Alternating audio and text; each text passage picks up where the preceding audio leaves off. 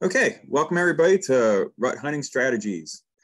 So tonight we're right before rut, so that's why we kind of planned this for this time of year, which should be starting up here. At least we'll be going over what this actually is. It's not quite rut; it's pre-rut as we're getting into these next coming weeks here. But before we get started on what rut is and how to hunt it, let's do some quick reminders. So just so you guys know, your microphones and webcams are turned off, but you guys can contact us through the Q&A window or through chat. You can talk to each other through that as well. So any questions you guys might have, we don't cover everything in this PowerPoint, but if you have any questions or anything, just put it in the chat or question Q&A box there and we will answer them. Sometimes it makes it much more fun if we have some questions that go off on tangents on.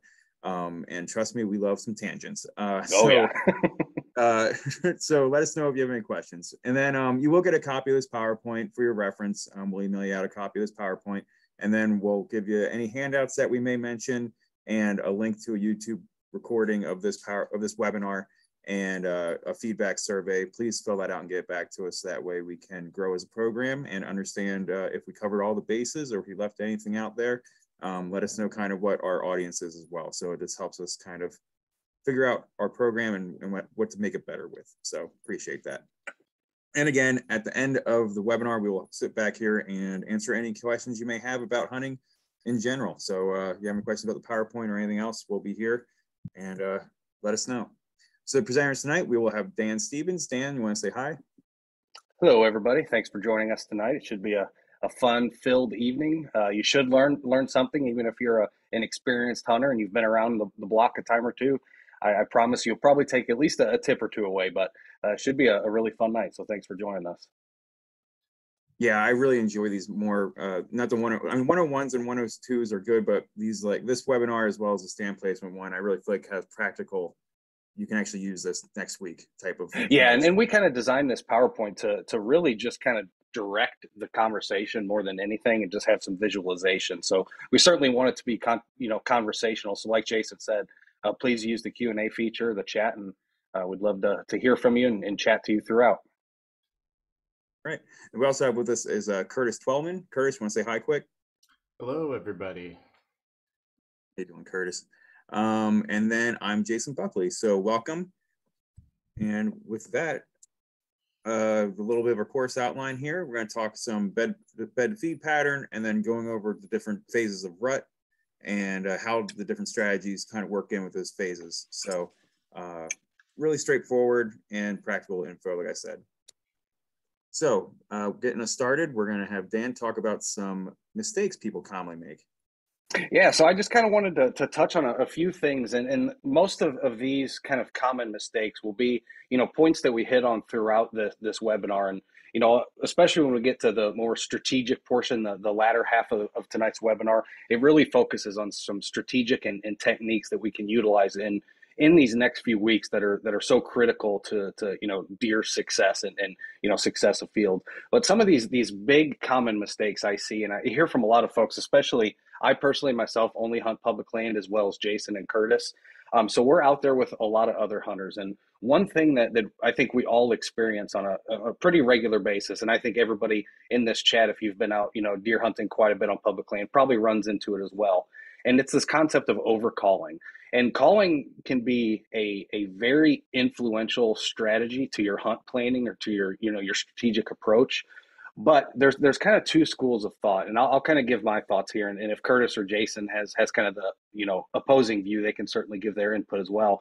But there's kind of these two schools of thought. There's blind calling, and then there's this targeted calling. And when I'm using the term blind calling, it's something that I personally don't do very often. It's essentially just calling into the void that is the habitat or the forest that you're hunting, and hoping that something hears that and is then receptive to it.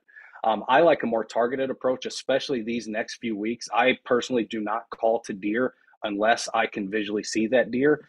Deer are by nature fairly vocal species, especially in terms of mammals. A lot of people think mammals are fairly quiet, compared to birds and some other animal groups. But by and large, they're very vocal. But the way they react to vocalizations is really important. And that's what we're going to touch on quite a bit tonight in a few of the strategies.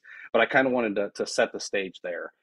Another common mistake that a lot of hunters make during rut, and again, especially this one, we all have these personal constraints like time and, availability. We all have work and family commitments, but only hunting dawn and dusk. Midday can be extremely productive during these next few weeks, a lot more so than really any other part of the year. And so if you have the ability to hunt through that midday, it can be extremely productive. I know, me personally, about 70% or 6 out of 8 of the quote unquote wall hangers, the mature bucks that I've harvested have all been from about 11 a.m. to about 2 p.m. So in those midday hours where a lot of people are already back at the truck eating lunch, there seems to be, especially during rut, you see this little uptick in activity during the middle of the day. And there's kind of a few different kind of theses of why that occurs. But one of the big ones is, especially these mature bucks, they start to become a little bit educated, especially these older bucks. The old saying, they don't get old by being dumb, and that really is the case. And so they will adjust their movements to reduce conflict, reduce running into hunters, and a lot of times you can have a very good hunt in the middle of the day. Also, being too passive, and kind of on the flip side, being too aggressive too. We'll go over that a lot during this webinar. But hunting the same stand, sit after sit, even if you're not seeing activity. If you are very convinced that that's a productive stand, that can sure be a strategy that's worth trying. Just continue to sit that stand over and over. But there's a lot of land out there. There's a lot of other opportunities. So don't get essentially pigeonholed. I know, we all have family who hunt the same tree or the exact same spot year after year after year, regardless if they see anything. That's just their hunting spot. During rut, I encourage you to branch out a little bit. If you're not seeing activity, try somewhere else. Kind of along the same lines, hunting where you saw a buck weeks ago, especially during rut, patterns change drastically, and they can change on a dime, especially as we move towards kind of peak rut. They become, especially bucks, they become a little less patternable. They don't have the same patterns because obviously at this time they're out chasing does rather than their kind of standard bed to feed pattern. And so we need to have some updated information on these areas before we go hunt them. Another big one is ducking the weather. Weather, especially inclement weather or changing weather patterns, can be very productive during rut. It really does ramp up activity, and especially daylight activity. So I really like to watch out for those weather fronts and either hunt on the front side of it or the back side. Or if we get some misty days or some really windy days during rut, I will still be out there, but I will be using the terrain a little bit and try to find bottoms or other areas that are kind of on the leeward side of slopes that are protected from that kind of prominent wind direction. Well, again, we'll talk and go through some examples of each of these. Another big one is ignoring does, right? Obviously, during rut, a lot of people are focused on getting that buck or filling an antlered tag or a buck tag. But where are the bucks going to be? They're going to be by the does. So don't forget about the does this time of year. They're arguably just as important if you're a buck hunter as the buck you're looking for. So pay attention to those does. Another common mistake, I have personally been guilty of this when I first started bow hunting about 15 years ago. I always forgot, finally I have a doe in range. And then I shoot her, and then 15 yards later, there's a buck that was kind of cruising behind her. And so that's a behavior you're going to see a lot during the next few weeks, is this chasing or just a pursuit of these does. Once a buck identifies a doe is in estrus and is receptive to breed, he's going to start chasing her. He's going to start tailing her. He's going to start harassing her. And so if you are really focused on getting that buck tag, just be cognizant of the doe's body language. If does come in and they're constantly looking over their shoulder, they're constantly sticking their nose up, trying to turn around, their ears are kind of always flipping back, and they just look a little on edge, chances are there might be a buck pursuing them. He may be, a few seconds behind. He may be a few minutes behind. He may be an hour behind, or he may have lost interest at some point. But still, utilizing that body language can really tell you whether those does are being harassed or not. And if that's in your kind of planning process, if you want to shoot a doe, go right ahead. If you want to hold out for a buck and those does are looking a little antsy, you may want to pass on those, let them walk by and see if they have that, that trailer following right behind them.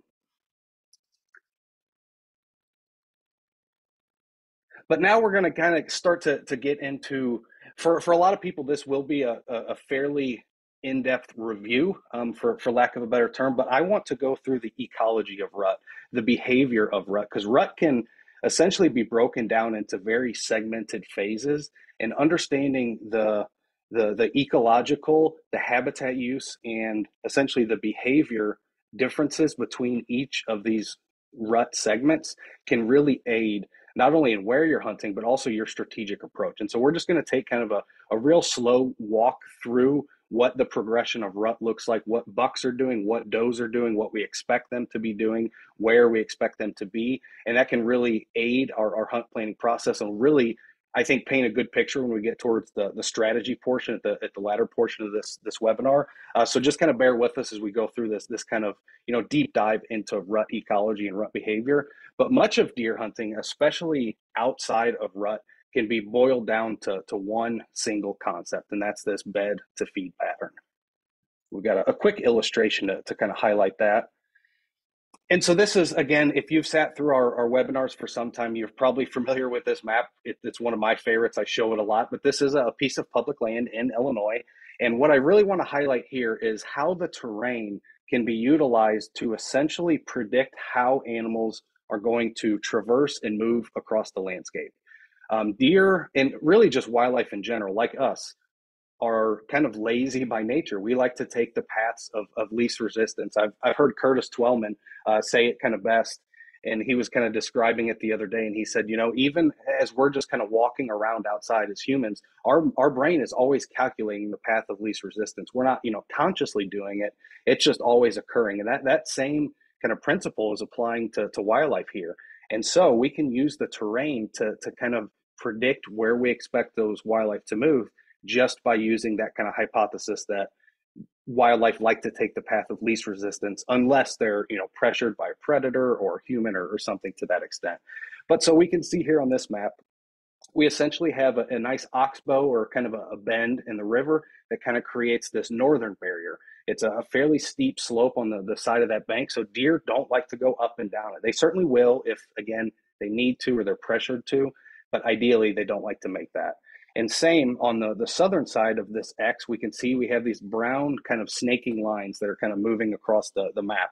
Those are what we refer to as contour lines, and those are essentially topographic lines that show different layers of elevation. And the closer those lines are together, the steeper the slope is. The further apart they are, the gentler the slope is essentially.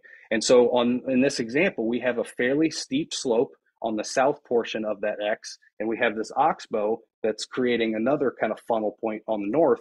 And so we essentially have these two areas of kind of, for lack of a better term, impassable areas. So deer just naturally funnel right between that slope on the southern side of that X and the creek right there on the north.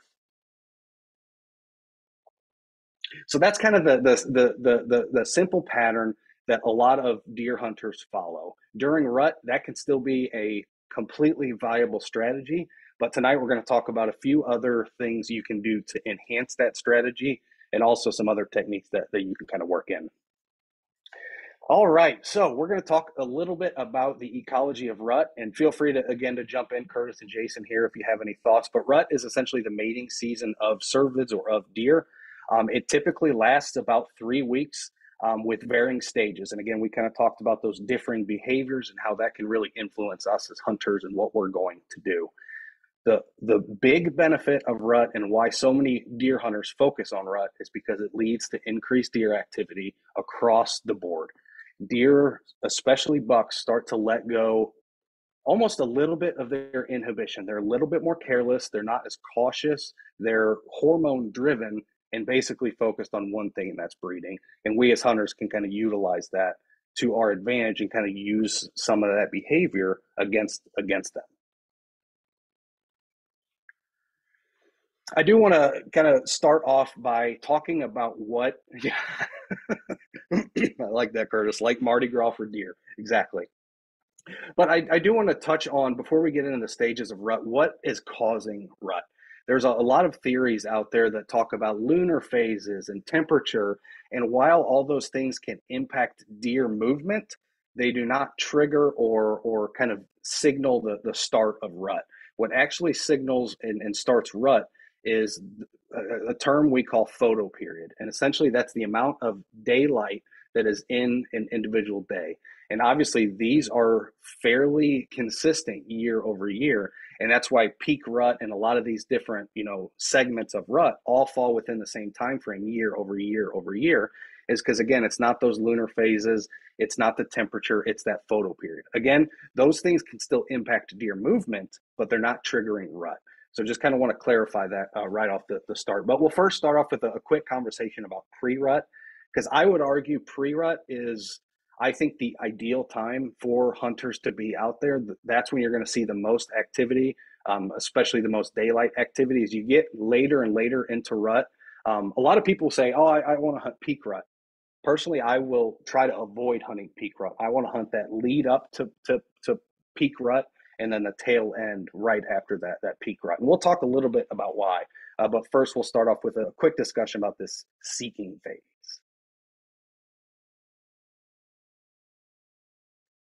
So we'll first start off, I guess, in the summer, just to, again, really set the stage here. But pre-rut essentially does start in the summer if you look at kind of the ecology of deer. Deer have antlers, they don't have horns, so those are shed annually. And that is what really starts to develop and trigger the hormone, the testosterone in the males to start developing. Now, it is nowhere near its peak levels at this point, but that testosterone is starting to increase and starting to take over. But we really don't start to see that testosterone start peaking until early November. But you'll start to see that, again, that testosterone is what triggers this antler development, the antler growth.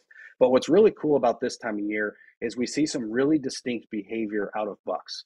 During the summer, we have what we call bachelor groups, where all the bucks are really grouping up. They're not solitary. They're spending times with other males, which is unusual, right? Obviously, in the fall and winter, that's when they start to kind of have this divergence away from each other and start honing in on their own home range that they're going to kind of mark as their territory for the breeding season. And again, what really signifies that bachelor group breakup is that testosterone level starting to increase in the bucks and starting to get them ready for the breeding season. Now, one thing you'll really start to see towards mid-October, and these are literally all over the landscape right now, is scrapes and rubs. I will give a little bit of caution before we kind of move too much further along in scrapes, and just say that scrapes can be one of those things that I know I'm guilty of it. I know I've talked to Jason. I've heard him tell stories. He's guilty of it too as well, that when you find a scrape, you're like, oh, I found it. I'm here. He's going to be here. And you may sit that scrape for 6 or 7 days, and you may never see that deer, even though you go to it and you can tell that he's maintaining it every single day. It's fresh. He's scraping all the leaves off the ground. He's urinating in it, but he's just not there. And a lot of that is because the vast majority of time that bucks are visiting these scrapes is during about 2 a.m. to about 4 or 5 a.m. There's been a few different studies that looked on that. One of the big ones out of the Georgia deer lab looked at it, but a lot of that scrape visitation is during those nighttime hours, so outside of legal shooting light. So while scrapes are very productive, especially knowing in the back of your head what scrapes are used for, they can be very productive, but I don't recommend staking your entire rut hunt sitting over a scrape. Rubs are kind of along the same line. What's really, I think, frustrating and challenging about rubs is you may find a rub on a tree that is 10 inches in diameter, and it may be the only rub that you find. I personally, if I find a single rub, a lot of times I don't throw that information out, but I'm not going to sit on it. I'm not going to hunt on it. What I'm really looking for is rub lines and finding a line of rubs, because what that shows me is it shows me we are essentially inside of that buck's home core range. And once you're essentially in his quote unquote bedroom, you have a really high likelihood of having an encounter with him and trying to get him with an arrow. So scrapes are very good to find. One of my favorite strategies we'll get into a little bit later is using doe estrus inside of a scrape. Can be quite productive, but just a quick caution there before we get too far. Yeah, and then just to add on to scrapes and the benefits of finding them would be trail cam setups. Again, you don't want to. It's really hard to get addicted to trail cam photos and also then to sit there. Yes. So please don't fall into that trap. But it is a nice way to see what kind of bucks are in the area. Some bucks visiting there may only be there that night, but other times you might see one relatively frequently, and like I'm talking like every third day or so, and then Yeah, that's yeah. in the area. So then use that information to kind of help hone in where to go next, not really to hunt that spot. And then also look around for other sign, like Dan has said, rub lines are a much more a higher priority sign than it is just a random rub or a scrape. The rub lines are really key. So something Yep. to think about. And if you go on to the next slide, I want to talk a little bit about why rubs are made, because again, I know oftentimes this ecology and behavior stuff can seem boring, but I promise if you start to put these pieces together about why a deer is making a rub on a tree, why he's making a scrape on the ground, and then you figure out why is he scraping there as opposed to 200 yards that way, why he choose here. And once you start putting these pieces together, it really does paint a picture of what that buck's core home range is and what he's doing. So I do want to talk a little bit about the biology of rubs. And essentially, there's a lot of different theories out there about rubs. There's, I've heard that people like, or that deer will use them to strengthen their neck and kind of practice fighting. And again, there may be some truth to that, but by and large, the purpose of rubs and scrapes, for lack of a better term, are communication. They essentially use these as communication tools between other bucks and other does. And the way a buck is going to communicate by using a rub is on the base of his antler. So the antler would sit right on his head. Right at the base of that antler will be a scent gland. And that scent gland is going to just disperse some basic pheromones that identify himself, as himself. And essentially he's, in addition to, scraping the bark off that tree, he's depositing that scent directly on that tree.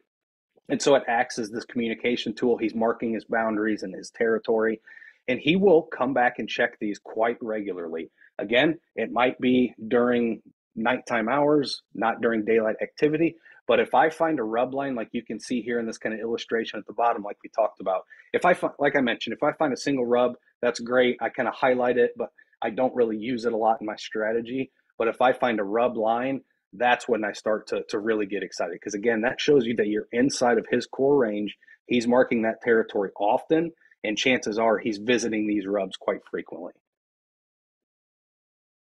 Hey, Dan, in the question we Yeah. have, do bucks scrape and rub all year round or just during rut? Great question. So there will occasionally be some outside of rut scrapes and rubs, but 99% of that behavior and of that sign is going to be made from really October 15th ish to about the end of November is when you're going to see a lot of that made. And really even mid-November is when it'll kind of slow down. They'll keep freshening up, but they won't make too many more. But that's a really good question. A lot of it, you'll really start to see scrapes and rubs start to appear everywhere.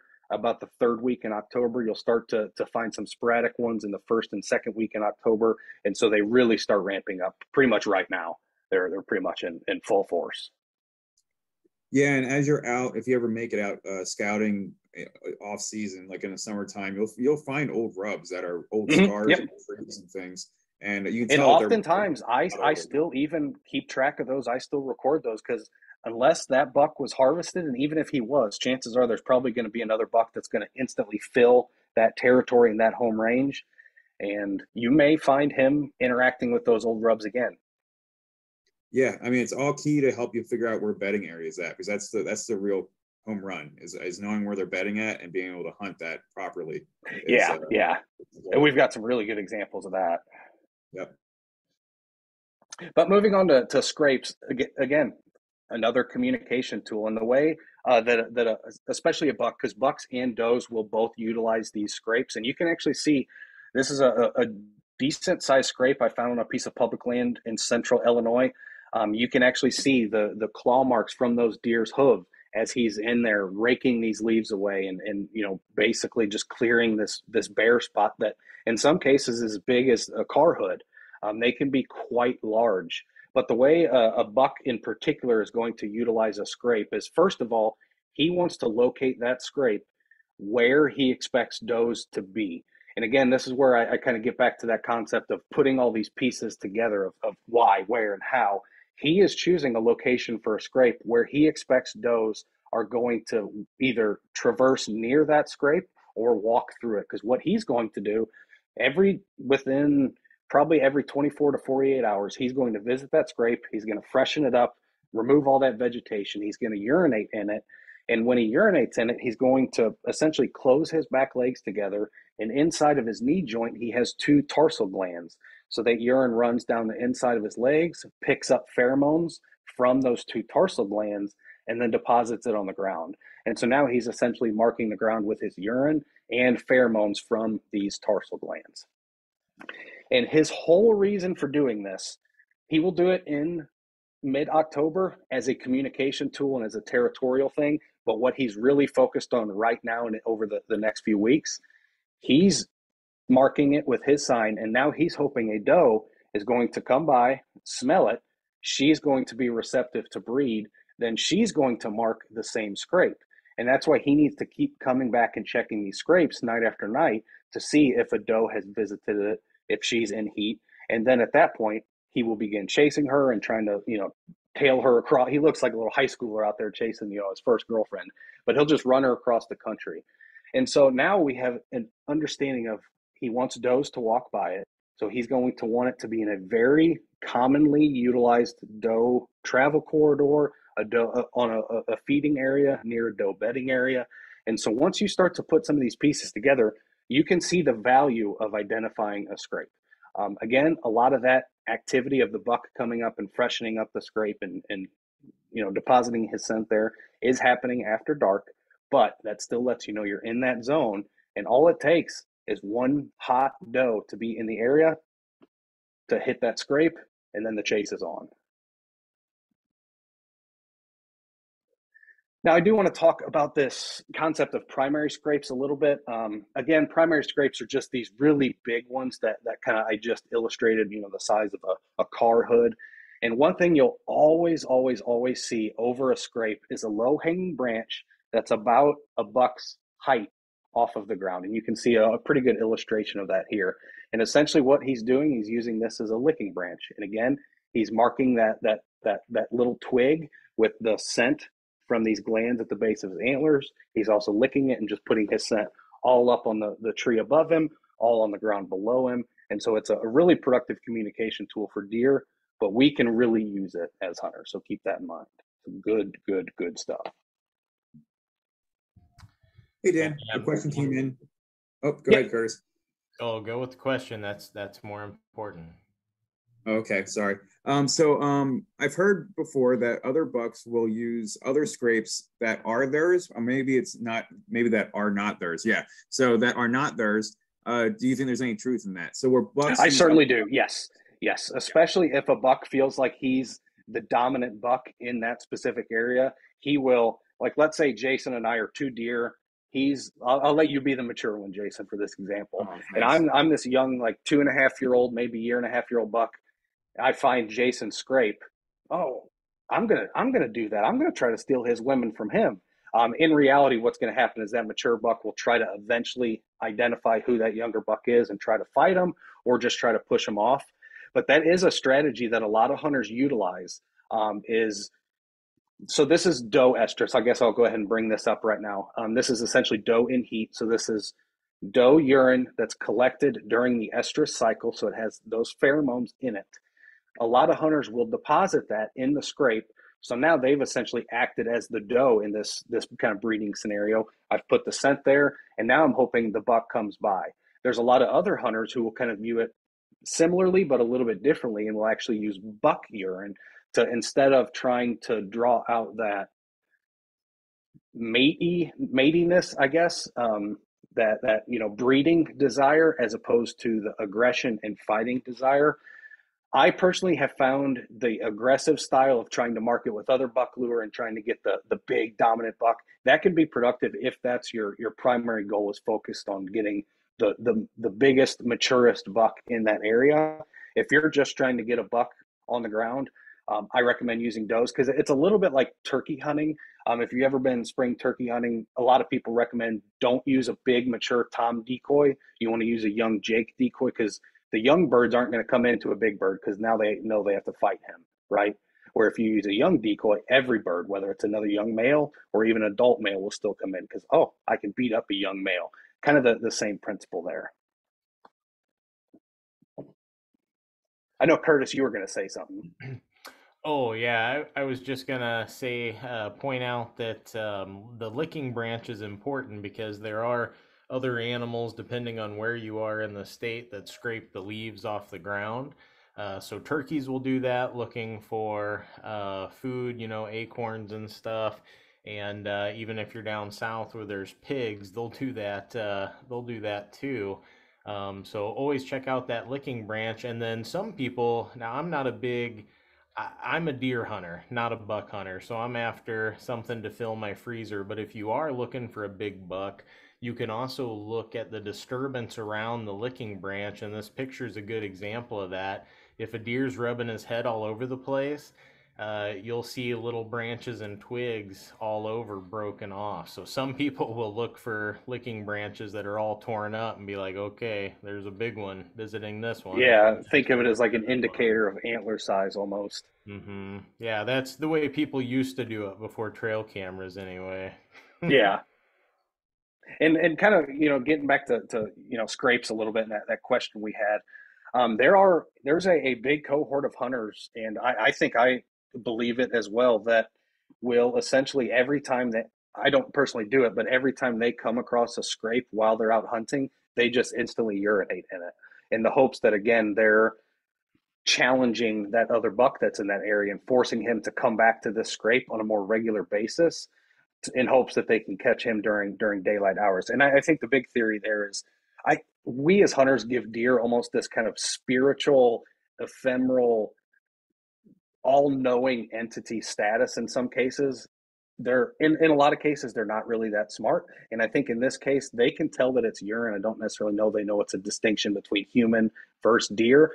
So to kind of get back to your question, just to ask about other bucks utilizing that scrape, they do, so much so that other hunters will actually kind of utilize some of these strategies to kind of create the illusion that that's naturally happening out there. Yeah, and we've already talked about it, but I'm definitely pro scent drag, doing heat drag to where you want them to walk to. Oh yeah, actually we haven't talked about that yet, Oh, really. really? I Yeah, thought you so talked about the dome message. Sorry. a little bit, but then I kind of, like you said earlier, I like to get on these stupid tangents. So outside of acting as a really good, you know, smelling salt to get you awake in the morning, doe estrus can be one of the most, I think, useful products. Again, if you're really focused on getting a buck during rut, the challenge with this stuff is knowing when to use it and when not to. There's a lot of people who use doe urine and doe and heat throughout the entirety of deer season.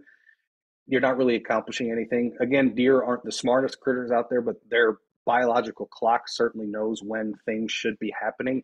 And if you're out there with doe estrus on October 5th, still well a month away before the first doe will ever enter estrus, they're not going to really react positively to it. But during pre-rut, so really the next week, week and a half, this stuff can be really productive. Again, this is doe in estrus, so it's collected urine that has, some of that estrus pheromone in it, or that estrogen in it. But a really good strategy. I've had success with it. I know a few people that I've hunted with, or even a few people who have taken a few of our classes, have had success with it. And that's identifying a scrape and essentially taking, what I like to use is a tampon with a long string attached to it, or a cotton swab tied to string. Drop a few drops of your doe estrus on the cotton swab or on the tampon, drop a few more drops in the scrape, and just drag that string with the tampon or the cotton dragging on the ground, and drag that all the way to your stand location. And the theory is, now a buck comes, checks his scrapes, realizes, oh, a doe was in estrus who is here, and he's going to immediately start trailing her. During the first firearm season, I think it was in 2020, not last year, but the year before, I did this exact same scenario, first week of firearm season. So that's technically after a lot of people would consider peak rut.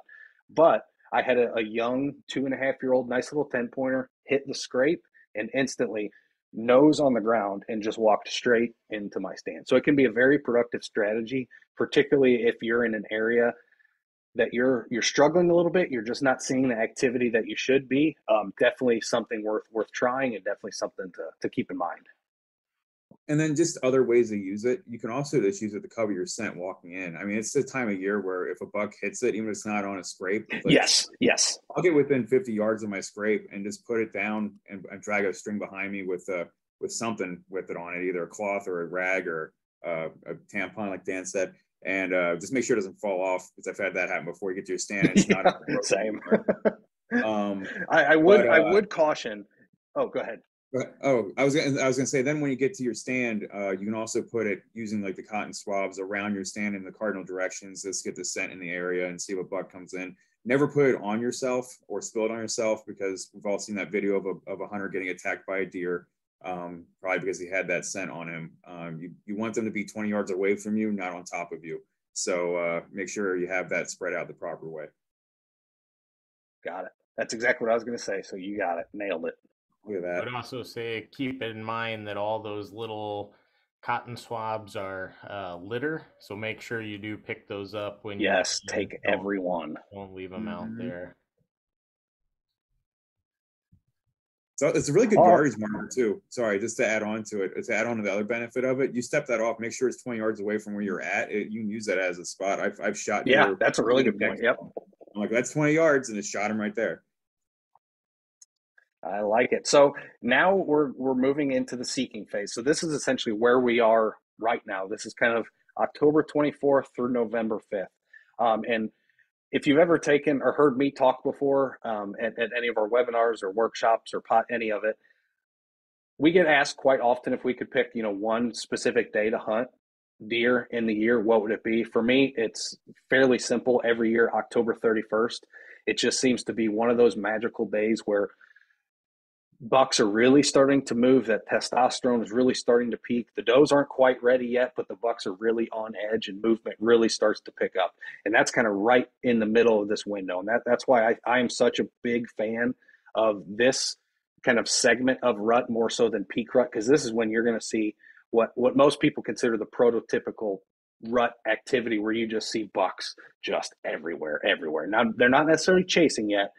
They'll certainly start harassing does, but at this point in time, does are still fairly unreceptive. They haven't entered their estrus cycle, and so they're rather unamused with the attention that the bucks are giving them. So they're still kind of focusing on that standard. I'm going from bed to feed, and then from feed back to bed. Where the bucks, that this is when they really start moving. But this is when you're going to see the bucks increase their home range a little bit. This is when I personally don't run trail cameras this time of year. All my trail cameras, I still have a few out just because I haven't got to them yet, but I pull everything in because this is the time of year where bucks are going to start showing up that you've never seen before anyway. And so a lot of that trail camera knowledge you kind of had is a little bit lost at this point. Obviously, your scouting still plays because they're still using the same travel corridors and things like that. But I'm not really running any trail cameras trying to identify any bucks. What I'm really focused on is spending as much time in the stand as I can, because anything can happen this time of year. This is a buck I actually took a picture of at Clinton Lake State Recreation Area. So this was like 6 years ago, so he's long gone by now. But there are some really quality bucks on a lot of these public sites, and especially this next week or two. You have a really good shot at getting an encounter with them, getting an encounter with lots of activity, and just having the hunt of a lifetime. So seeking phase can be really productive. Focus again on what I like to say, and Curtis will get into this in the strategies a little bit more, on the downwind side of bedding areas. Because during the seeking and chasing phase, really all a buck is doing a giant inventory of his core range and identifying where does are bedding, where does are feeding, and he's developing a system to start scent checking these constantly. And that's really all he's going to be doing these next few weeks, is trying to cover as much ground as he can, locate these does, scent check them to see if any are receptive to breed. If not, he moves on to the next bedding or feeding area, and he just continues that cycle. Hey Dan, in that picture, the buck there, Yeah, is that the one with the muley fork? Is that his left side, or is that the G2 on the right side? that's the left G2. Oh, okay. Wow, Yep. yeah, that's cool Yeah, with the he was a muley dandy. forks up there. And was he chasing a doe when you took that He picture? was. Yes, he Yeah, was. 'cause, yeah, he's got that run that Yeah, you can see the pant a little bit. Oh, yep, yep. That looks like me after a barbecue running to the bathroom. And unfortunately, that booger was in a no hunting area, and Uh, he spent quite a bit of time on private land, and I tried to get access for a couple weeks with no luck, but he was certainly cool, and I was glad to get pictures of him. But then we move into this chasing phase, and this is when it really ramps from like 90 miles an hour to Mach 2. This is when there are some does that are getting very close to estrus. The testosterone levels are starting to peak in the bucks, and they are really focused on nothing other than finding a receptive doe to breed. It's common for mature bucks to lose 15 to even more in some cases percent of their body weight during rut, because again, he's not worried about feeding. He's just worried about breeding as many does as he possibly can. And Curtis, do you want to touch on the concept of buck to doe ratio real quick? I think you say that quite well. I think it'll explain a few things here. well, yeah, I mean, in some places where the buck to doe ratio is way off, and by saying that, I mean there's way too many does for every buck, that bucks have actually run themselves to death in the rut because there's so many does to tend. And That's wild. and so another thing about it, when the buck to doe ratio is that off, you also have a lot more suboptimal males that are mating, which is not the way it's supposed to be in nature. You know, it's supposed to be pretty even, or even maybe a little skewed towards bucks because they're a little bit bigger and better able to get away from some predators. And so, just the big adult males, you know, the ones with good genetics, the ones that are healthy, are supposed to breed. But with a whole bunch of does and not that many bucks, then all that kind of goes out the window. And um, yeah, so a healthy buck to doe ratio, if you do happen to be lucky enough to have your own property that you're managing, you definitely want to be taking does, and you might need to take a lot of does because the hunting gets so much better if you can get that ratio down Yes. to close to 50%. You'll start to see things like calling and rattling actually be effective, and oh, it's a whole different hunting experience. But I know not many of us have that type of opportunity. But if you do, consider yourself lucky and take full advantage. Shoot those does. Yeah, but like Curtis said, calling is one of those things that the tighter that buck to doe ratio is, the more beneficial and more productive it is. Simply because if there's a ton of does out there per buck, he doesn't really need to worry about fighting off other bucks to breed does. He's gonna be able to breed realistically as many as he could anyway. So but one thing I do want to kind of stress about this kind of seeking and chasing phase, almost together for lack of a better term. But a quick story about I shot that buck in Missouri in 2017. But a cool story that kind of highlights how focused these bucks are on breeding. So I was sitting there about 2 o'clock in the afternoon. I was in northern Missouri, up in my stand, ready to go. And here comes a doe just tearing through about as fast as she could run. And she runs and stops at about 12 yards. And again, this is 2 o'clock in the afternoon. I had just been up for maybe 15, 20 minutes. I was still getting things out of my pack and getting situated. And I start to see her do what I talked about earlier, just kind of constantly looking over her shoulder. Her ear was constantly, both of them were just, I mean, facing behind her the entire time. And she's kind of moving around trying to listen for everything. So I knew there was something behind her, right? I knew something was trailing her. And so I gave her a little bit of time. She moved off about 60 yards, and here comes this buck who was just right on her tail. I get him stopped at about probably 11 ish yards, and I draw back, and the arrow was not correctly knocked on my string and fell out of the ground. I was in a metal ladder stand. The arrow hit the ladder rungs on the way down, just boing, boing, making that clacking metal sound. I was able to grab another arrow out of a quiver, finally draw and make a clean shot, all before he even reacted, because he was so focused on that one doe that he was following. Everything else around him completely oblivious to. And that's just kind of the level of hormone driven behavior we're seeing this time of year, that they are again just focused on literally nothing but breeding. Oh, I almost yelled at him as they ran by right behind a doe, trying to get him to stop. I mean, they're on the does, and they They don't really are. care what's Yes. happening. They are just Yes. going. I mean, I've been meh, meh, meh, meh, meh. Stop! Yeah. Stop! Wait a second. Is that your duck calling, Jason? That's it. Oh, And then we hit the might want to peak leave of that at rut. home at December 4th. No, Dan, was And that buck the one that's over your left shoulder? yeah, Wait, the other one. this one. Oh, it's that one? Yeah. The same one in the picture in the last slide? No, it actually is a different picture. They look I did take Okay. that picture at the same farm, so the genetics are probably pretty Okay. close. Yeah. But now we're in peak rut. So this is when stuff gets, in my opinion, a little bit slow. And again, this is when I usually will kind of get a few chores done at home, go through the inbox, get what I need to get done at work. Because I normally take off the prior week, take vacation, and spend as much time in the tree as I can. These next few days, this is what we call essentially the lockdown. And this is when the actual breeding is occurring. This is when a buck is tending a doe. Things slow down. Obviously, we say buck movement will break wide open. It's really hit or miss. It can be like one day that is just freaking amazing. You'll see more posts on Facebook than you've ever seen about deer hitting the ground, big bucks being killed. And then the next day, everyone's like, where in the heck did everything go? And it happens very, very quickly. If you move to the next slide real quick, Jason. And this is why it happens, because this is when they are essentially actively breeding. We hit that peak estrus right off after the chasing.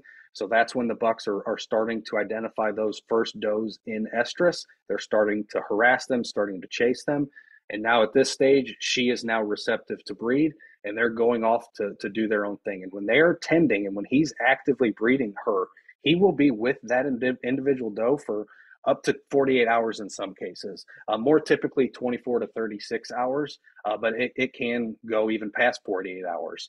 And typically they're going to breed several times during this process, but they are going to be in the thickest, hardest to find habitat, hardest to hunt habitat that's out there. They're not going to get up and go feed. They're not going to get up and go get a huge drink. Now, they may get up and kind of stretch their legs and feed about kind of the little area they're in, but they're really going to stay in this nice little kind of bedroom and then spend the next 24 to 36 hours with the jazz going and the wine out and the cheese and crackers. And he's going to breed her as many times as he can. When he realizes he's done breeding with her, he's going to get up, she's going to leave, and he's going to go try to find another one to start the entire process over. Did you take that picture, Dan? I did. This is actually, if you go back, that's actually the exact same buck that had the split G2 that you were talking about on the mule deer side. Oh, wow. Yeah, Oh, so this was, he chased that doe and he chased her into this thicket. And I assume they were probably going to start rutting or breeding in there. But yeah, look at that dark cat, man. He's got killer yeah, cat. he was cool. No wonder he's popular with the does. Yeah.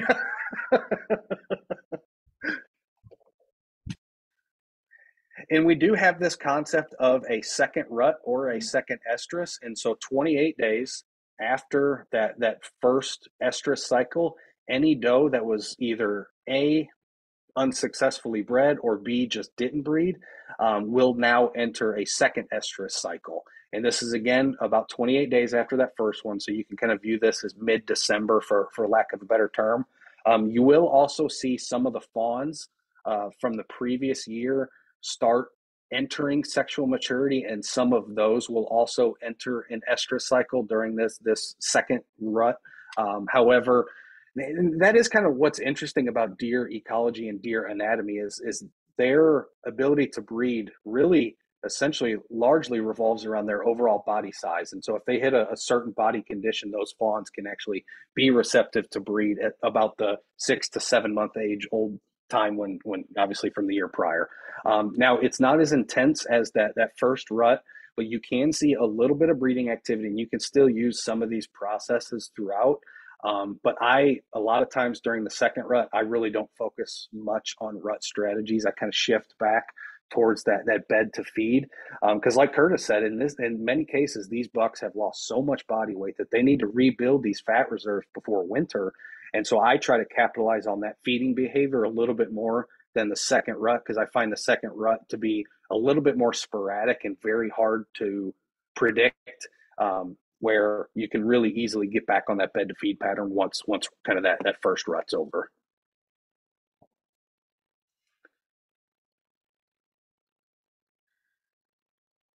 Basically, like I just said. All right, I'll turn it over to Curtis. All right, now we'll actually get into some actual strategies here. I'm going to move my little window so I can see what I'm looking at. But here is an example. We're talking about basically the seeking chasing phase here. And one of the best things that you can do is to position yourself at the downwind side of a doe bedding area. Because that is a quick way that a roaming buck can kind of scent check all the does that are there to see where they're at, to see if somebody's getting close to estrus, just kind of use their nose. It's kind of like, I guess, people using social media to check up and see who's going out tonight. A deer can get all that information just from their nose. And so they can just walk on the downwind side and find out where all those does are in their estrus cycle. So positioning yourself on a trail just on the downwind side of a hot doe bedding area, super effective strategy. And we'll be coming back to this time and time again because I mean it's tough to beat this strategy really on almost all phases of the rut, right up until the peak estrus and even a little bit beyond.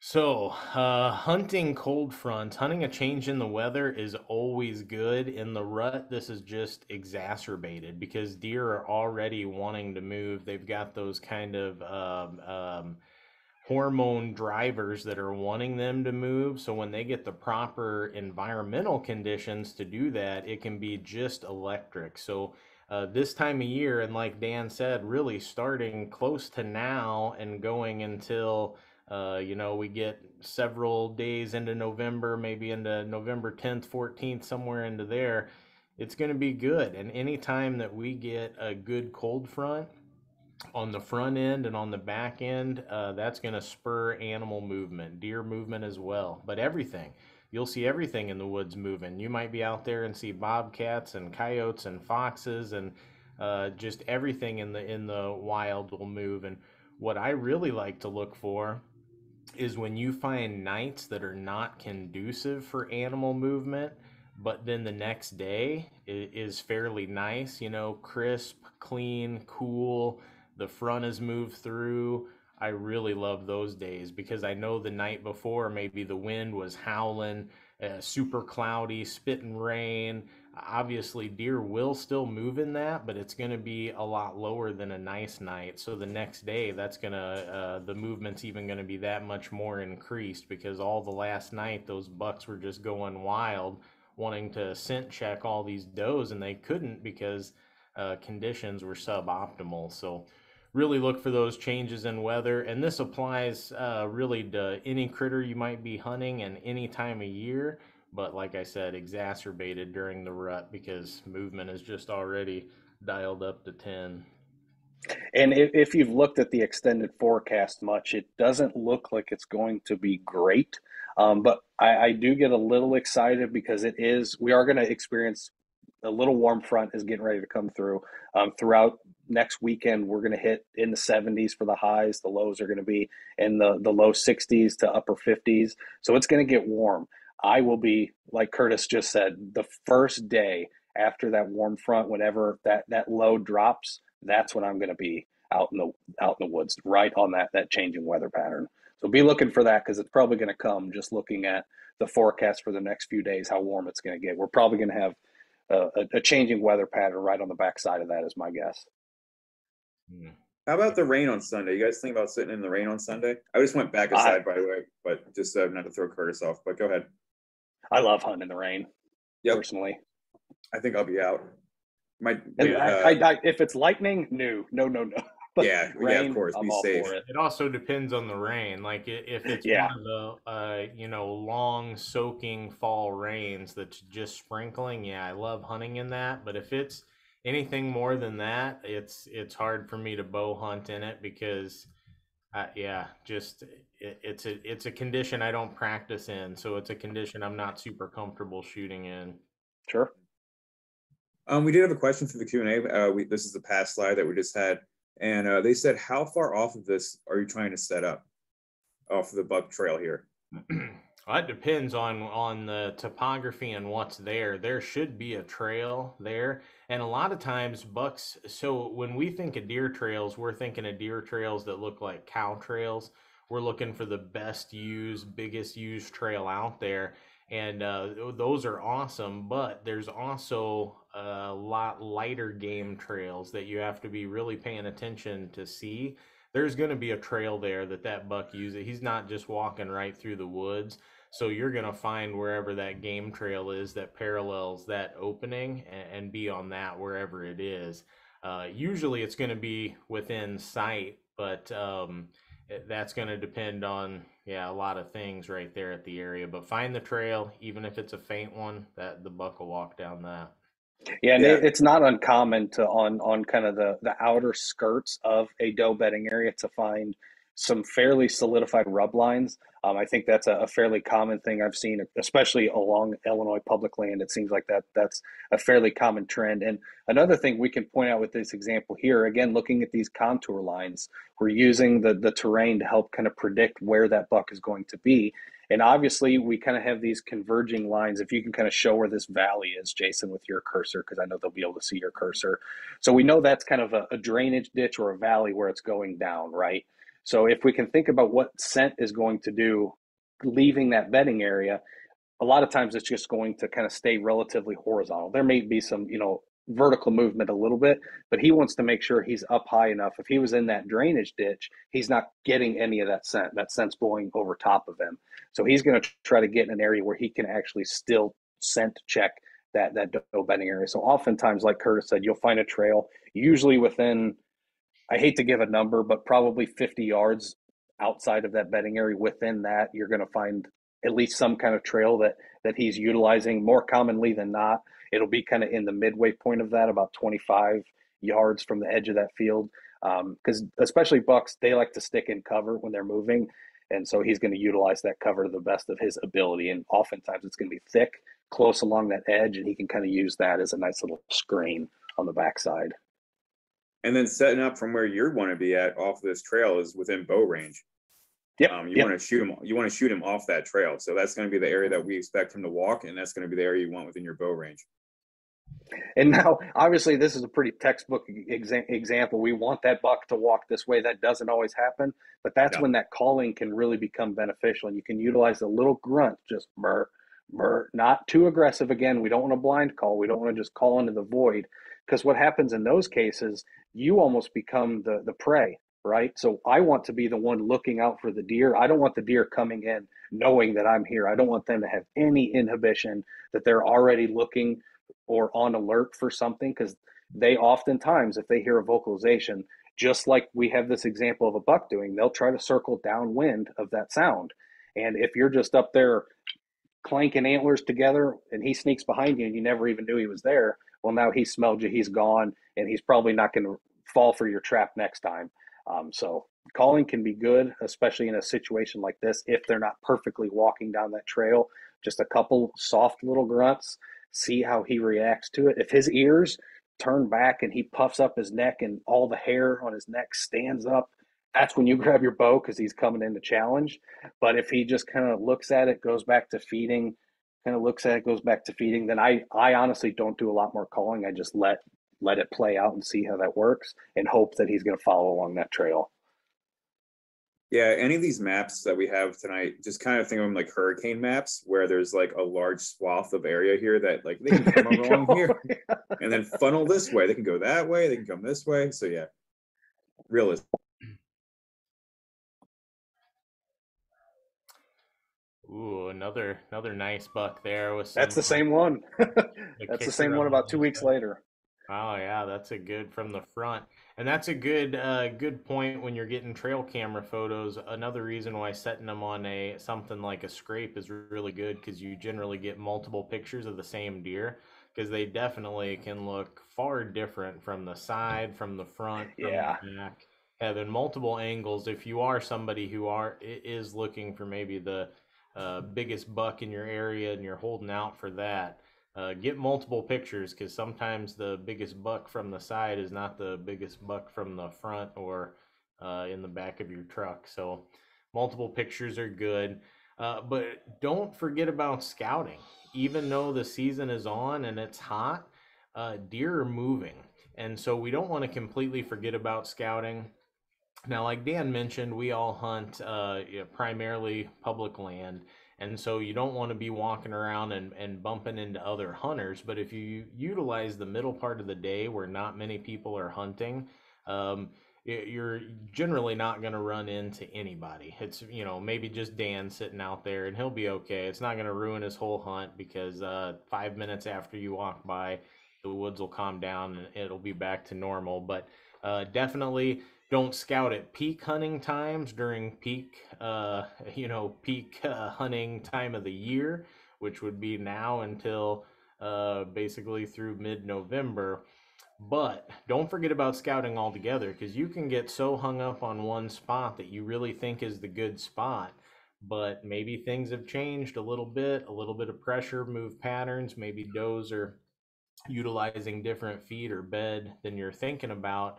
And you definitely don't want to be so stuck on one spot that you forget to check other ones, and you miss something cool. So uh, I always like to utilize, at least take a longer walk out. If you're hunting in the morning, maybe instead of walking straight back to your truck, make a big loop and check out some other areas and just see what's going on, because you don't want to miss anything.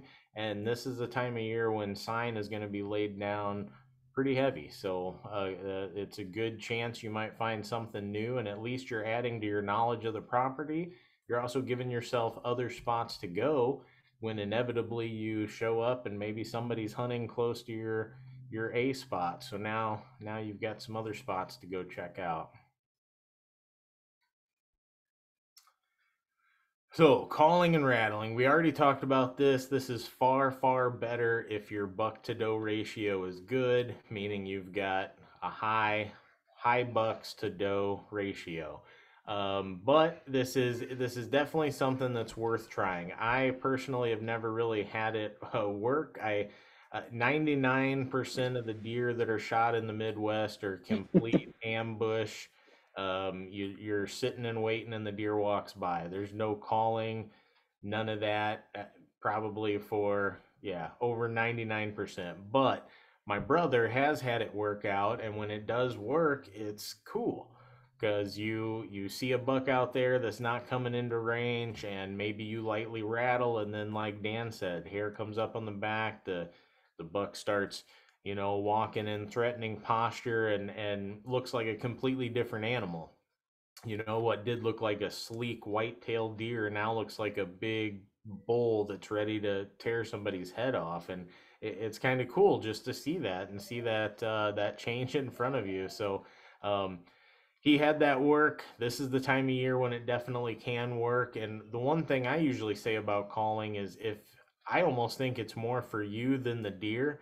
If that gives you confidence, then yes, break them out and use them, because it's going to keep you in the woods.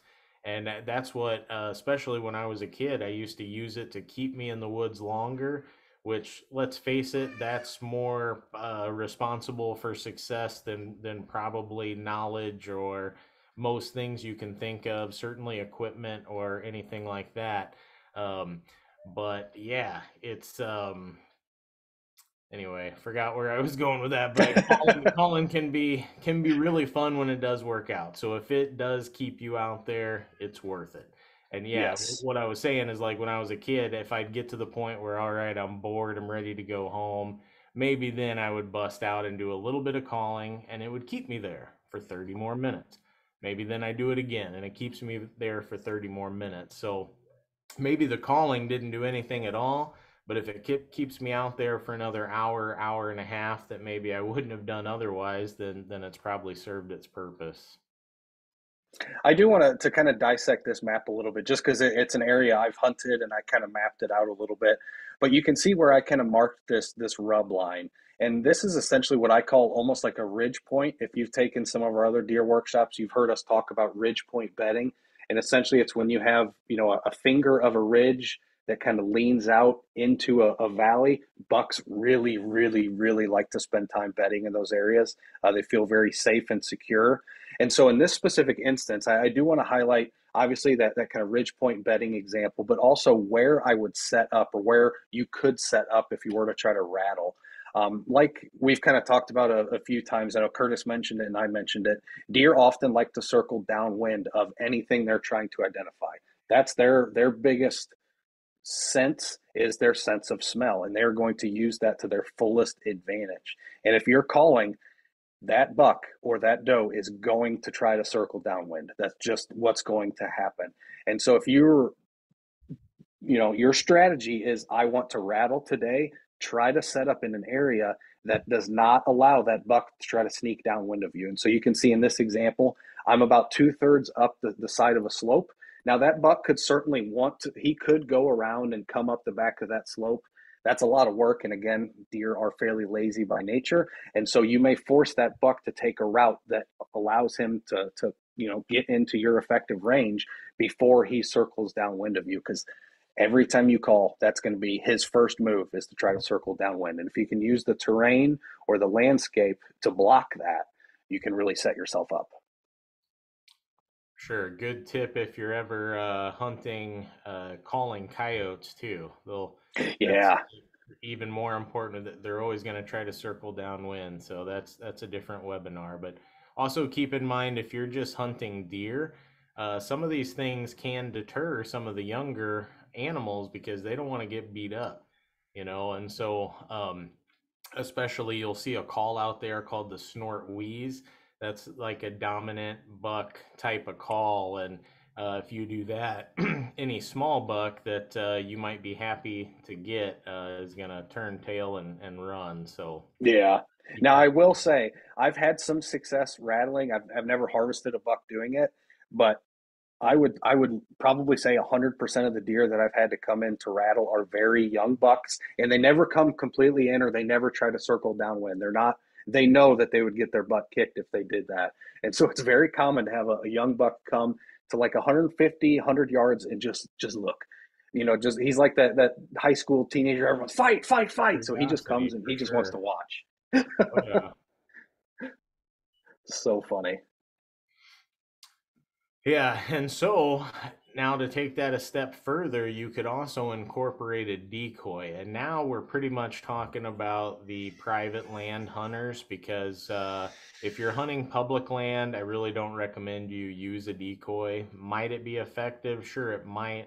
But there's also an inherent risk that comes with that because now you're putting out something that other hunters might be looking for in front of you. It's also really big and a hard thing to carry through the woods, and it's gonna be so hard to keep your human scent off of that. I've never personally used one. I've seen videos where people have had good luck with it, but generally this is people on private land. And what it really does is if you are out there calling, it gives the deer something to focus on that's not you.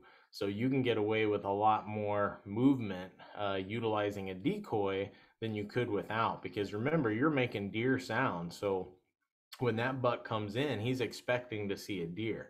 When he doesn't see that, now he's looking, he's circling downwind, he's trying to figure out what's going on. So the idea of a decoy is when he sees that, now there's no reason to circle downwind. Hopefully he smells it. You've sprayed some deer scent on that, and he's just going to come and challenge that buck without circling downwind, giving you a perfect shot. And that's the hope. I've never used one. Dan, have you ever hunted over a decoy? I have. When I first started getting into hunting, I was probably 14 or 15 at the time. It was when Primos was the big company, and they released all their big buck DVDs, and I fell in love with that company and watching their hunts, and they got me hooked. Oh, I got to buy a decoy. I have to try it. So I tried it once. My decoy was literally ruined within the first hunt.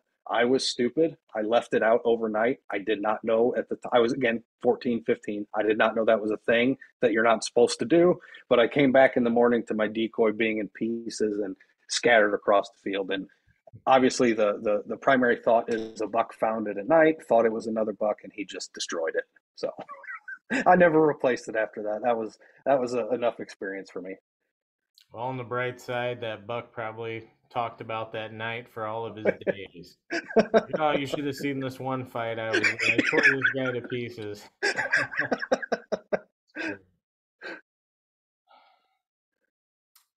Okay, so we already talked about the problem with scrapes. They look juicy and exciting and they get a lot of visitation, but it's so much at night. But this is one time a year where they may be inclined to visit it during the day because it's the same reason why they're going downwind of doe breeding areas. They're just trying to scent check as many deer as possible. And deer are using scrapes as basically a message board, so they get a chance to scent check any does that might be in the area by going there. So this is the one time a year where, again, probably the downwind sided doe bedding areas is your number one. But if that you don't have access to that, hunting over a scrape can definitely work because the guard's going to be a little bit down this time of year. They've got the hormones that are telling them to go check on these does, even though their brain's probably telling them it's not a wise decision.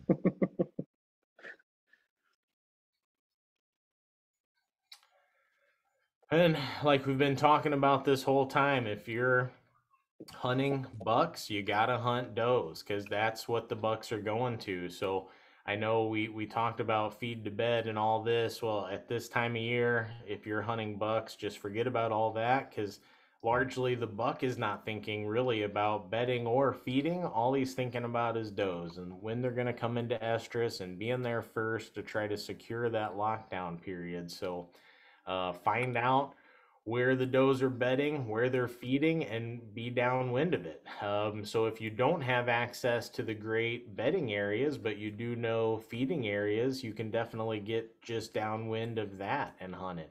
Anywhere that does frequent, whether it's bedding area, feeding area, or maybe a scrape that everybody's visiting, all bets are off this time of year. Anywhere that the does are, that's where the bucks are going to be. And like Dan said, bucks that you've never seen all year.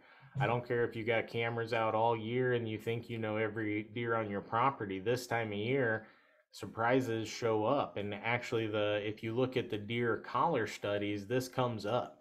Find some studies where they put collars on mature bucks and look at their movement during rut. And it's amazing Miles. how all year maybe they're living in a core home range that's who knows, maybe 500 600 acres, 1,000 acres, something like that. But all of a sudden during the rut, maybe they move 12 miles to the east for some strange reason, and now they're hanging out over there, and then afterwards they're back in their core home range. So it's just that short period of time where they do these sort of, I guess you can call them elongated migrations just to find receptive does. So um, again, just get in the woods, whatever keeps you there.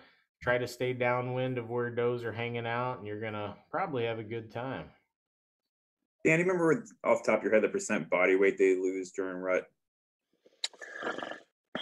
I know Double off digits. the top of my head, I feel safe saying 15 to 18%. I feel like Yeah. it is higher than that, but I don't want to quote it higher than that in case I'm incorrect. But yeah, I mean, like Curtis said, they can run themselves to death. It's crazy. Oh yeah, it is, and especially especially during the estrus or kind of right in front of it, you're going to have one doe that hits estrus early, and if you're anywhere near that doe, that first doe in heat in kind of the habitat that you're around, you literally may see 8 to 12 different bucks in a single day, all walking the same trail, which is where that first doe walked because she was in estrus. So like Curtis said, during this time of year, they can move miles, and they will, to find that first receptive doe. And every buck in that area is going to be interested in her.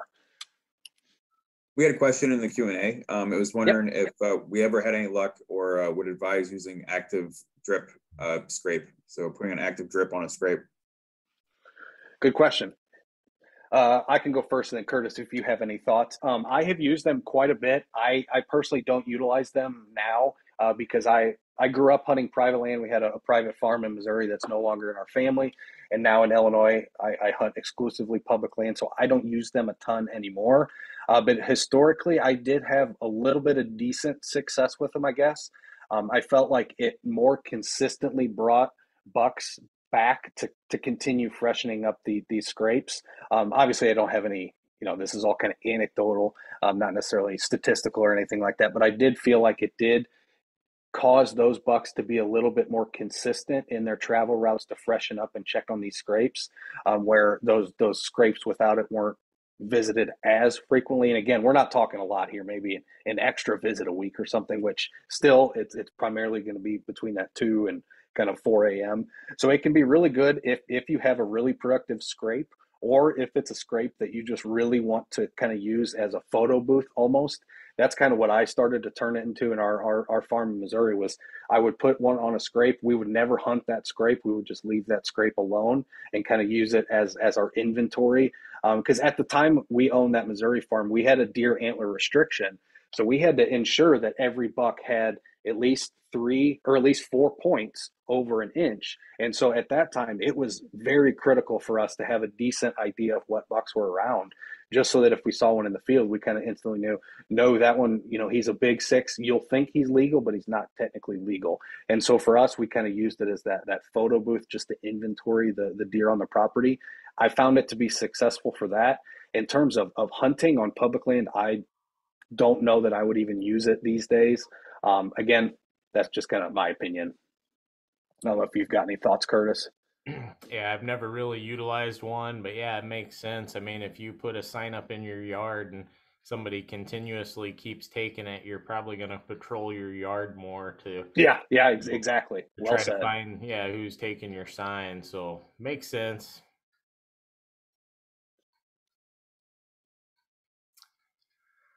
All right, and like Dan mentioned earlier, this is definitely the time to hunt all day if you can. So this is the time to hunt like whenever you can, whatever time you have, even if you just have a break during the middle part of the day, go out there because any part of the day is worth being out there. You're not going to get a deer from your couch. Well, I shouldn't say that. Some of you might be out in the country. It might be If possible. so, call me. Yeah. Have ammo will travel, but yeah, is sitting out there all day. And like Dan said, a high percentage of large bucks are shot in the middle part of the day, and especially on public. And it's just like he said, these deer have been around for a while. They know the safe times today, the safe times to move. And just like they know at nighttime is safe, they also know that generally in the middle part of the day is safe because all the hunters are gone. So even on private land, we noticed that as kids, a lot of people were getting the big bucks in the middle part of the day when competition was high, like after firearm season would start. So definitely something to that. And yeah, hunt whenever you can, but if you have vacation at work that's burning a hole in your pocket, this is the time to take it sometime between now and mid-November and spend all the time you can in the woods, and you'll probably be rewarded. Even if you don't wind up harvesting a deer, you're going to get the type of stories and experiences that'll kind of fuel your obsession with deer hunting and keep you going right into next year. And next year you'll be better prepared, more scouting, and it just kind of builds like that for most people. So don't keep your expectations if this is your first year hunting low. I bow hunted for 6 years before I got a deer. So for 6 years, and that's on private land, almost all of it. Actually, the first deer I shot was on public land with my bow, but most of those first 6 years were all on private, and I never, yeah, I never even fired a shot. I had to think of that. I did fire 2 shots at turkeys and missed, but yeah, turkeys someday. Doing Honestly, I fall into the same vein too. It took me probably 6 or 7 years before I finally harvested that first one with a bow.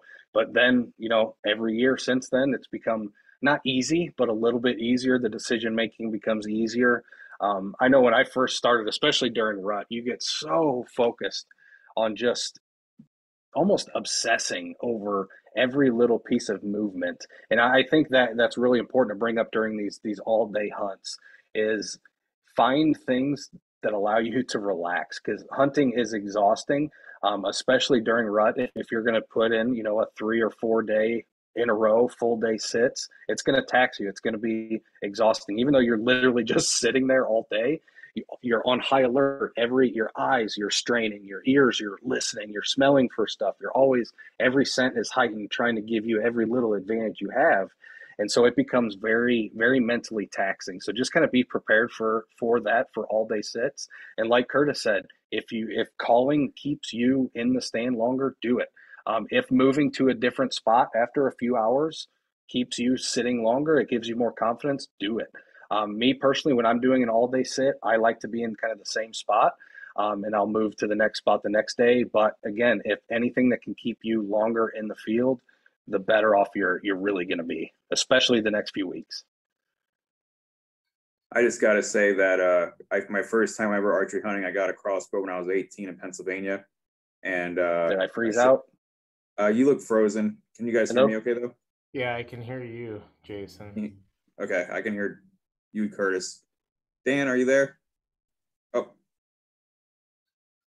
How you doing, Dan? I don't know. Curtis, can you hear me okay? Yeah, I can hear you. Keep going with your story there. Sure. 18, my story was got a crossbow. Got a crossbow. The world 18. is your oyster. Yep, and got my first deer harvested at 7:00 in the morning, first day of archery season in Pennsylvania, and it was the biggest buck I've ever gotten. So it was all downhill from there. See? Yeah, sometimes it works out. And Better you're to build that. slow. Build slow. I'm back. I have no idea when I dropped out, but whatever. It's all right. Anyway, just telling them that I got my first deer, first time I ever went archery hunting. Nice. Yeah, that's impressive. That doesn't happen often. Dude, it was crazy. I remember it vividly, and I shot it. I had a big tulip tree in front of me, and then it came. I never saw it. It came straight at that tulip tree. I could see to the right of it for freaking yards, to the left of it for yards, and as soon as popped out right at 20 yards on the other side of the tulip tree, shot it, and then I went back to the truck, called my dad up. He was hunting another property. And he came over and I'm like, yeah, I shot it. I don't know where it's at. And it was piled up by the trail. I mean, I knew exactly where it was. And then we went walking. I'm still taking off my clothes. It was still cold out. And I took all my layers off and he walked back dressed like a snowman. And and he's like, dude, you could have told me to take my clothes off to drag it out. I'm like, well, yeah, I didn't want to break up the surprise. What do you want? Yeah, that's good.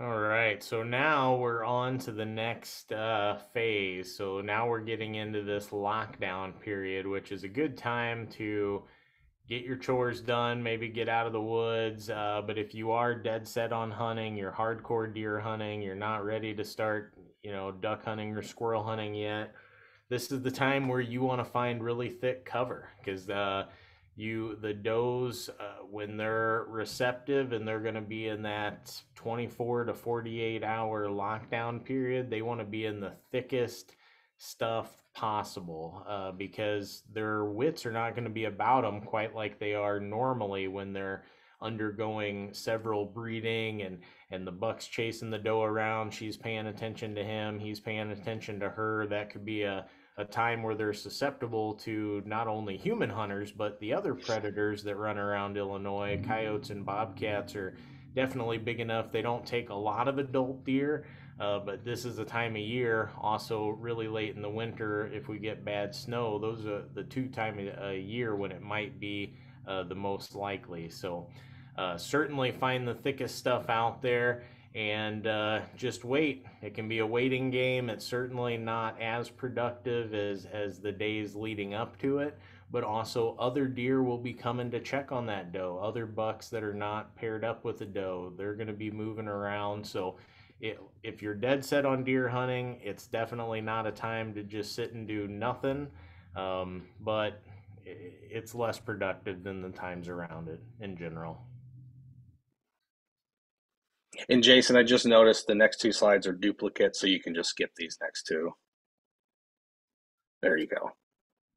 All right, so the second estrus, this is smaller than the first, but 28 days after the first, there will be another cycle. So any does who were not successfully bred, and this and then also any young of the year, like Dan said, that maybe just reached sexual maturity might come into estrus during this period. So there is some of that, but in general, you're back to more of the generalized bed to feed patterns during this time of year.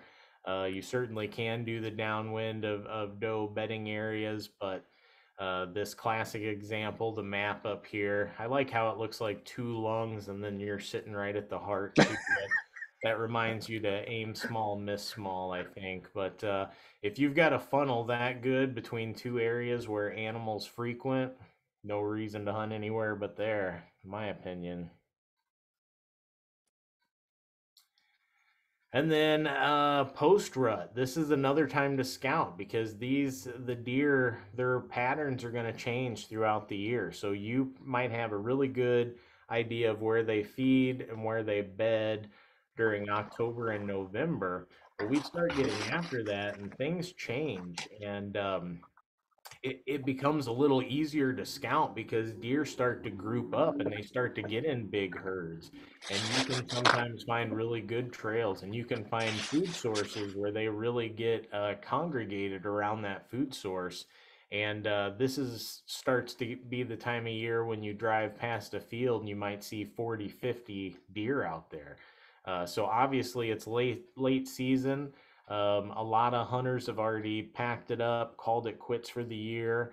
But if you still have some room in your freezer, it can be an awesome time to hunt. You can find some congregated animals. And if you do find that field where 50 or 60 are coming out to it, you can have a lot of fun, even though it's outside the typical, hot rut time. Yeah, we had a participant get a lottery for hunting Kickapoo Campground. We suggest anyone apply for that because it's a great opportunity. It's down in central Illinois. And I actually got an email about that today, so I'm glad you brought that up. Remind me after you're done to talk about it. Sure. Just that Dan was able to go out with him. We got a video of him harvesting a very nice doe out of a field, and the field looked like this upper picture here where there's about 40 deer. That's literally the field. That That's is the same field. Yeah. So I mean, that's what he had to pick from. It's like, all right, which one would you like? And Yeah. So I mean, they group up in the late December timeframe, which can be really exciting to watch. Go ahead, Dan.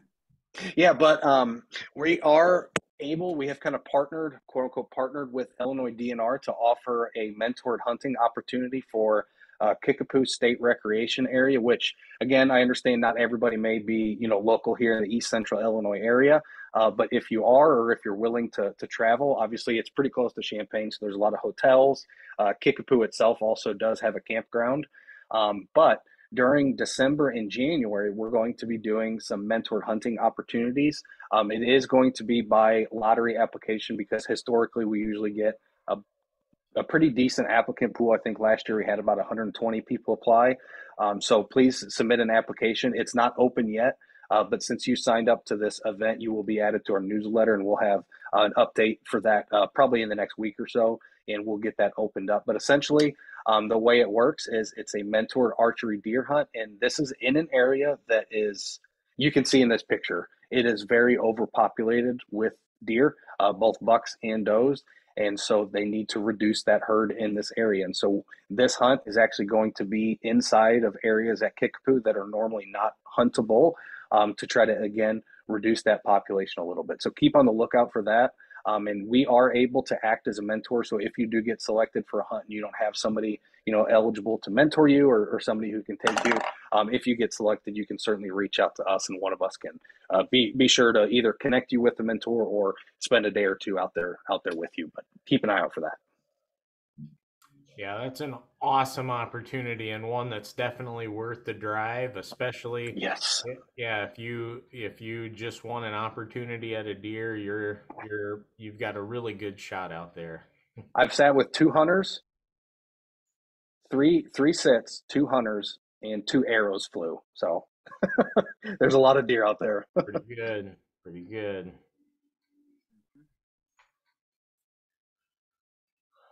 All right, and continue to play the weather. It becomes even more important as the deer's fat reserves they're being taxed by the conditions. Right, it's late in the winter. Food sources are depleted. This is the lowest time of food availability of the whole year. It goes down and down as we get later into winter, and yet the conditions are potentially rougher and rougher for these animals. So definitely play the weather, look for changes in the pattern. Also look for those cold fronts after some warm days that might make it hard for the deer to move around much during the day. Get a cold front, now all of a sudden they're moving around a lot more. You can also watch for those nights that make it really hard for the deer to move around, especially no moon, really cloudy, rainy, snowy, windy, all night, and then stop and nice the day following. There might be a lot of moving, a lot of deer feeding that day because the whole last night they might have been, bedded up in a cedar thicket or something trying to ride that storm out. So definitely watch for that. And snow events. This is one cool thing that we don't get during hunting season every year, but if we do get snow, it kind of, it makes it super awesome to go out there because there's no secrets after a snow. You get to see every track. You get to see basically three-dimensional shorthand of every animal that crossed through there the night before, which normally we're oblivious to. So I love to go out in the snow. You can learn so much about animals. Just find a track and follow it. And I've actually had it happen before where you're out during a snowstorm and you find tracks that are fresh, right? Because it's snowing, because so they would be filled in.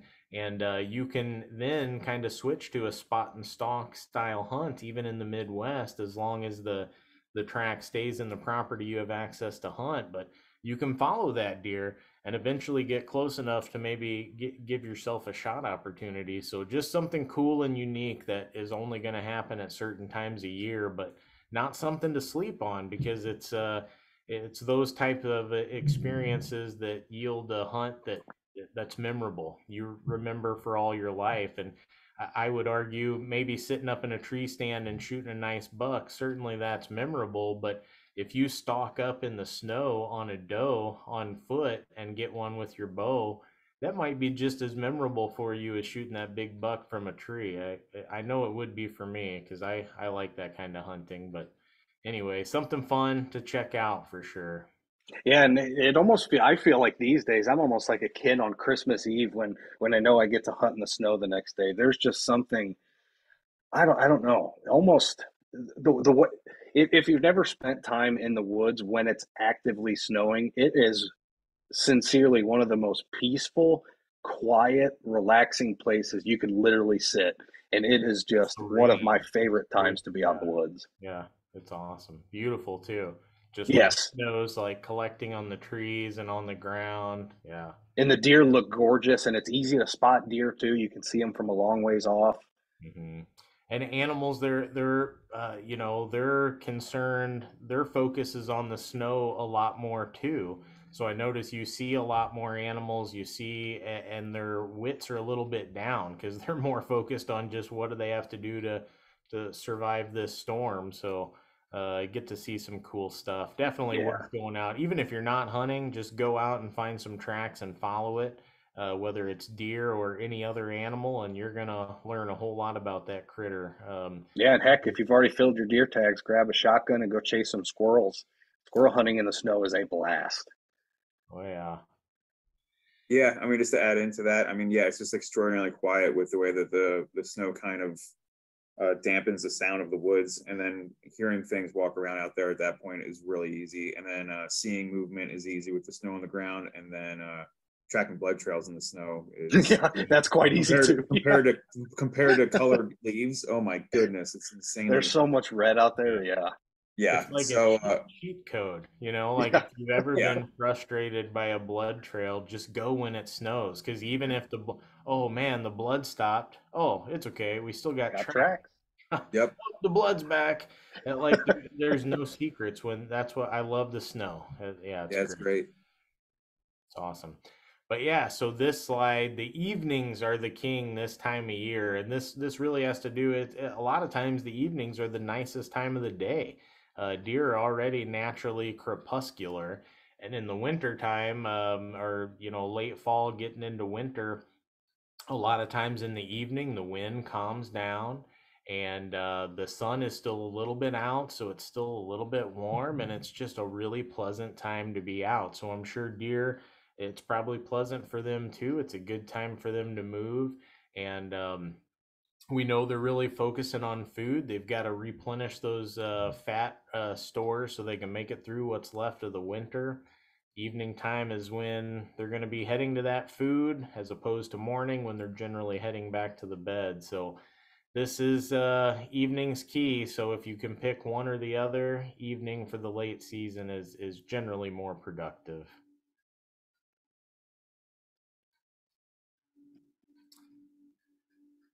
And I'll turn it over to Jason. Thanks, everybody. Yeah, thanks a lot, Curtis. Just a reminder, if you're not already following us on social media and YouTube, please do so. A lot of our information that we come out with, and all of our postings for our events, we put up on Facebook there. We also have the Illinois Learn to Hunt Connection page where you can go on there and ask questions, and we try to sit back a little bit and let our participants help answer questions for each other and possibly go hunting with each other and hook up that way. So that's there for everyone who's ever been in a event before. You guys can go there and communicate with each other. Instagram is just, again, kind of more of our updates and some interesting photos that we get throughout the year. And then YouTube is our giant catalog of our information, really, is all the webinars we did during COVID. Our current webinars all live on YouTube. You can go there and check that whenever you want. We also have how-to videos and informative videos, as well as our podcast is all put up on YouTube. So YouTube right now is really the biggest wealth of knowledge that we have all put in one area. So the other ones are more fun for updates and things going on, reminders for the seasonal lotteries and things like that. And then go to YouTube and stuff for some deep dive into some of this information that we have and want to share with you all. Right now, we don't have any events posted for November coming up here. We do have one coming up in December. We'll be posting that. We're going to be doing a trail camera workshop up in Chicago area. We're going to be up there at a nature center and talking about trail cameras that we're really excited about. So keep an eye out for that. That's going to be the first weekend of December. But and that was going to be fun. We're actually going up about probably 3 weeks or so ahead of the event, and we're going to go through. This is an entire. We've never been to this site before. We're essentially going to scout it. We're going to hang some trail cameras, and then at the event we're going to take you guys in, pull the trail cameras, review the photos, see what happened on the photos, see what we can learn from them, what maybe went right, what went wrong, how would we go about hunting this area, how would we go about continuing to scout it. So it's really kind of the field aspect of putting a lot of these pieces to the puzzle together. Absolutely. Yep. Where we're going is going to be preserved, so you can't hunt there, but you can take that information and take it with you and utilize it wherever you're going to be going hunting at. But we're really excited about that. It's also a really beautiful nature center we're going to. We've been trying to get in there since they've opened it back in 2020. And so, yeah, but we'll be meeting up here soon and talking about what webinars and things we'll be having coming out. So keep an eye out. And now you're part of the newsletter. You'll be getting our updates through that. But so thanks for coming out. And if you have any questions, we'll sit back and answer them for you all. For anyone who's just going to be taking off, have a great evening. Yeah, and good luck and safe hunting out there. Rut is here. Send us photos, send us stories. We'd love to hear. Or send us shanks, send us back. That too. Yeah, some jerky. When's the next hunting location webinar released? Next hunting location webinar? I'm not sure what you mean by hunting location webinar. Do deer move less when you mentioned the stand placement? Probably talking about that. Oh, that's all up already. So that's everything that we've done to this point is up on YouTube. And then this one will be up probably tomorrow. Yeah, so if you go to our YouTube channel, you can just go through our videos, and the deer stand placement strategy was pretty much just fairly recently uploaded. Have another question here. Do deer move less when the winds are calm? Great question. Actually, it's almost the opposite. Deer do move a little bit more on calmer days, and a lot of it just think naturally to what a deer is using to try to avoid predators, right? So he's using his eyesight, his ears, as well as his nose. And the windier things get out there, everything starts moving, so he can't pick up on movement very well. The wind starts swirling, so it's hard for him to pinpoint where a smell is coming from. And there's just so much noise out there that it's also hard for them to hear. And so you actually see kind of a reduced movement on very, very windy days, to the extent that I myself, if it's a very blustery day, I won't even go. I also don't like to just sit up in a tree and sway back and forth in the wind and get seasick up there. But also you do see a substantial amount of reduced movement on those very, very windy days. They do prefer the calmer days. Just again, it allows their eyes, their nose, and their ears to work a little bit better. If you're really hard up on time and need to get out that weekend because you can't go out at all, I would suggest possibly going still hunting, because wind can cover your sound as you're walking across the ground. So if you're able to, just go for a walk and see, because deer will move and eat. They have to eat, even if it's windy out or not. They'll be getting up. They might not move as far as they would on a normal day, but they'll be up. So yeah, and either that or, again, like we kind of briefly touched on, getting on the leeward side. So let's say you have a slope and the wind is coming this direction, hitting this slope. There might be a lot of activity on this backside of the ridge that's kind of protected from that prominent wind direction. So like Curtis said, Jason said, still hunting is a great option of getting out of the wind. So finding some structure that may break up that wind a little bit and slow it down can also still be pretty good strategies if you go out on windy days. Make sure you practice your bow on windy days too, because that is going to affect your bow a lot, even a crossbow, a lot more than it will, like, let's say, shooting a firearm. So definitely keep that in mind and make sure you're practicing in the wind to know what it's going to do. Yeah. Another question: if winds are calm, will bucks still circle around behind to wind a hunter even though there is no wind? Yes. So even on calm days, there still will be some residual breeze coming through, and it doesn't take much to carry scent molecules.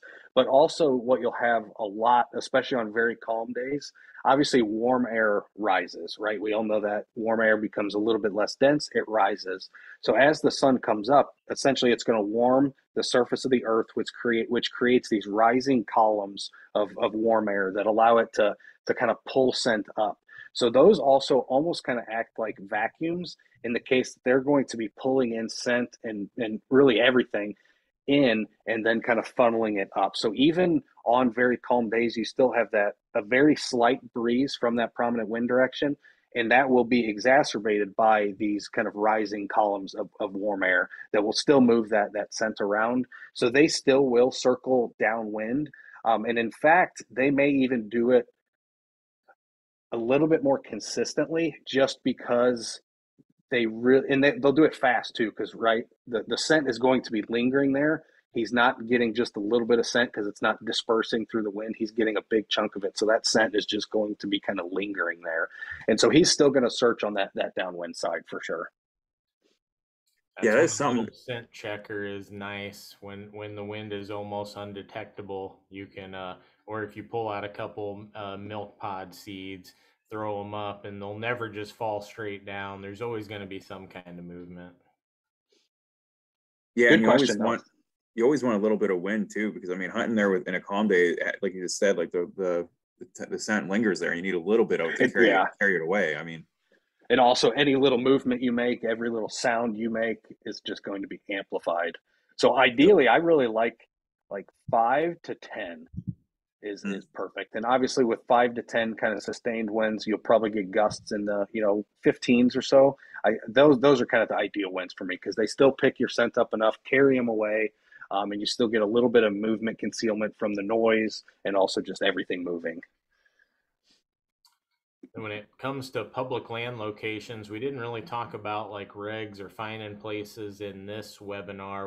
In our Deer 101, we do talk about that. But when it comes to archery, because we're talking about archery at this time of year, because if you're talking firearms, the window's past most public sites, except for maybe a very few, are not going to have any firearm permits available. You can still get archery permits, and the best way to find public sites that you can hunt is to go to the the Go Hunt website that we can throw in the chat here, and you can search by species, by region, and find just public land sites that are open to hunt. So that's the best way to find them. Make sure you read through all the site-specific regs, because every site's a little bit different. But archery, there's quite a bit more opportunity for that than firearms deer, for sure.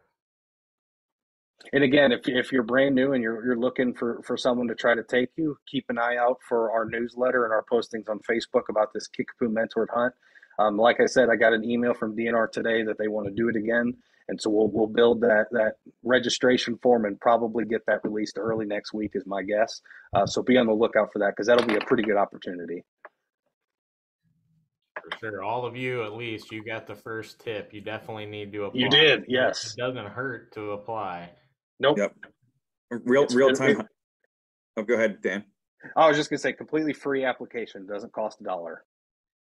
I was gonna say real-time hunting report. My father-in-law just shot a 10-pointer in his backyard at 6:15 tonight. Oh, nice. Yeah, from it's his couch. That's what I'm saying. That's one of those ones from the couch, man. Jeez Louise. Called it. And here we have to drive an hour. I know. People don't know how good they got it. That's true. Any other questions?